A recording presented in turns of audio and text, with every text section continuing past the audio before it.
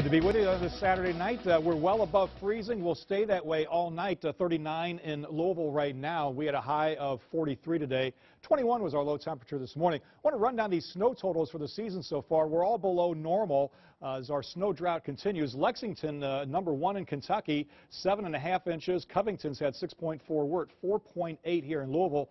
And look at Ashland over about near the Huntington, West Virginia area. Ashland, Kentucky, less than an inch of snow so far this winter. That is incredible because they usually get more than we get here.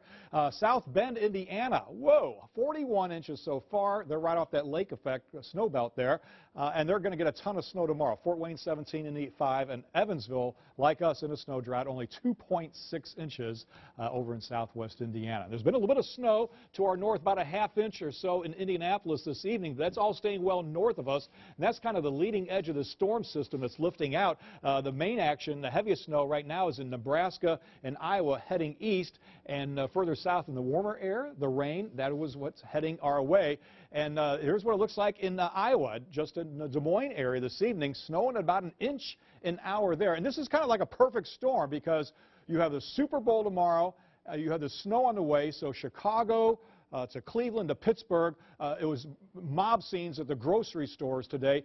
Here's the dairy case. All the milk is gone. It looked like for your Super Bowl party, there's a little bit of, what is that, strawberry syrup there or something?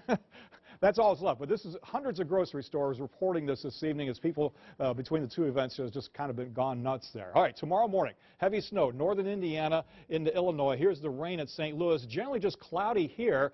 And as we get toward midday, the rain will begin to fire up. And we'll see off and on and mostly on rain during the afternoon hours as the storm system passes by. Notice that snow line way up further north there.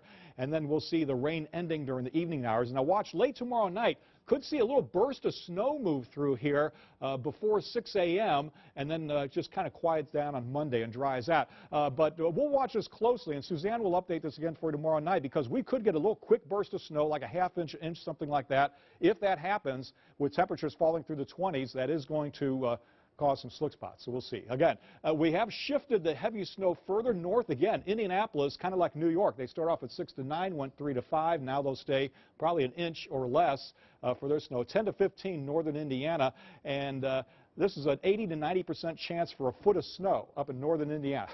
Doesn't get much higher than that. And then that storm shifts east all the way to Boston. And here in Pennsylvania, Groundhog Day is Monday. And I was there a couple of years ago, and it was in the 50s the day before Groundhog Day. By the way, they put Phil in this little heated room. They let him out for the big event. But there's going to be pretty brutal conditions there in Punxsutawney by Monday morning. We're in the 40s tomorrow, 20s on Monday. Here comes the cold again. 37 tonight. Nothing going on out there, but rain tomorrow, midday through the afternoon, ending in the evening, and then a chance of that light snow tomorrow night, 20.